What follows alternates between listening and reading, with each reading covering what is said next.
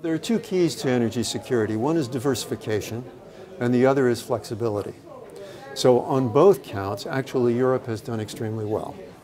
And that's why, without criticizing the media, still there's a bit of a tendency, I think, in the media to give the impression that Europe is in serious trouble from the standpoint of energy security. But our analysis suggests that even if there were a total cutoff of gas from Russia tomorrow, that Europe is in a position to survive perfectly well. Now, at some additional cost, for example, replacing Russian gas with LNG, which is more expensive. Security has a price, but nevertheless, from the standpoint of diversification, there are alternatives both in the near term and the longer term.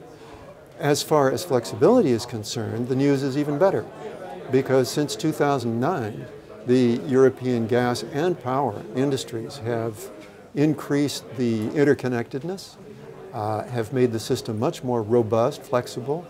There's been an increase in storage, all of which makes the European system extremely robust. Now, there are some weak spots. Bulgaria is vulnerable. The Baltic republics may be vulnerable. Of course, LNG is coming to the rescue in Lithuania. And there are a couple of other spots that are not so well covered. But from the standpoint of energy security, the situation is actually quite good.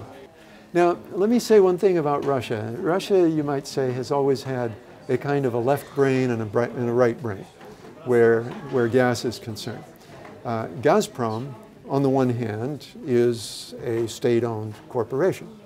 And so, to some extent, its policies reflect the policies of the Kremlin. But Gazprom is also a very commercial company. And and has been very innovative, very entrepreneurial. Look at the way Gazprom has set up trading subsidiaries all over the world now. Singapore, Texas. Gazprom Marketing and Trading is a very commercial-minded company. Gazprom is traded on the world stock markets. Consequently, Gazprom management cares whether Gazprom stock goes up or down. Gazprom wants to make a profit in Europe. So don't leave that factor out of account. The Russians are in business.